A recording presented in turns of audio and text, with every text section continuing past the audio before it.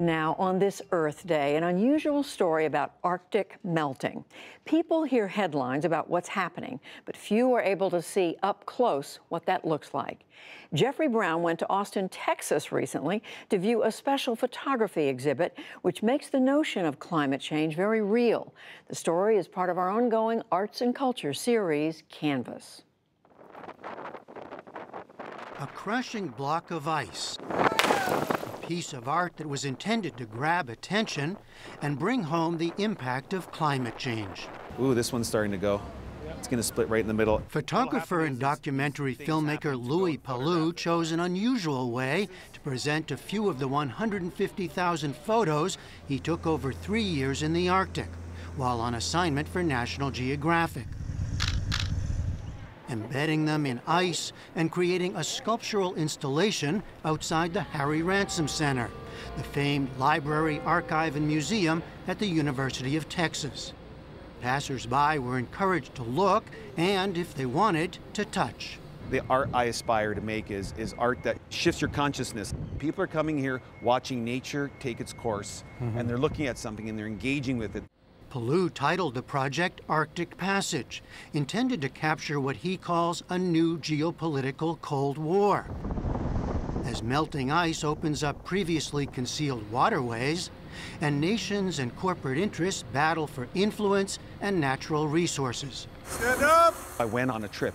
I followed a military unit, and they were preparing for this vast list of everything, of unknowns. Some were just search and rescue, some were related to climate change, some were community security, community level security. I just started seeing soldiers transitioning to sort of like a Northern Arctic command, and I felt like this needed more investigation. Palu first made his name as a war photographer in Afghanistan. Several of those works were on display inside. I like to always be close. I think it's about human experience. I think, my role in the world is to put a face to statistics and numbers. Those are great tools to learn about the world, but I'm talking to you, you're a human being. In the Arctic photos, Palu is again up close, transporting us to some of the most inaccessible places on Earth, to look into the eyes of indigenous people coping with a changing landscape.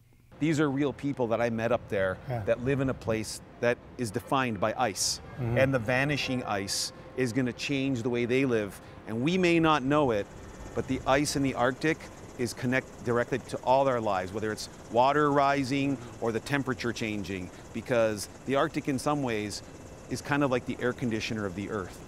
People who have been hunting for centuries in the same way and or fishing or living on the land or from the land are telling stories of great change. Things are not like they used to be. The idea of using blocks of ice came from the tragic story of the Franklin expedition, an 1845 British effort to find a northwest passage across the Arctic. The two ships and their crews vanished. Palu imagined photos taken during the voyage, now encased in blocks of ice at the bottom of the Arctic Ocean. It's pretty crispy here. I can keep my mask down for a little bit. He himself suffered bone-chilling pain and scratched corneas from ice crusting over his eyelashes while working in the Arctic. For the project, he partnered with a Texas ice maker, and then it played out at Austin's annual South by Southwest Festival. Set up in the morning, the ice blocks reacted to the elements, sun and wind, throughout the day. And onlookers responded. There's so much heartache with us, the way we're treating the Earth. Right, Papa? But whose generation is going to save it? I think humanity's in a point of transition. I think we'll make it. I think the human being is smart enough.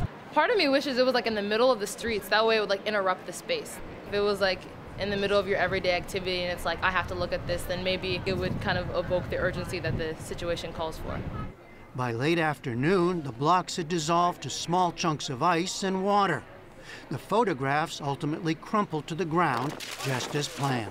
One of the greatest tools of the many of journalism or as a visual artist is to try and have people feel empathy. Like, my God, what are happening to the people who live up there?